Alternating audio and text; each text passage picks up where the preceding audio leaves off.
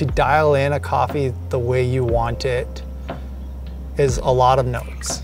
Keep track of the amount of time the coffee has contact with water, the amount of coffee grinds you use, the amount of water you use. Just take as much notes as any variables you can control.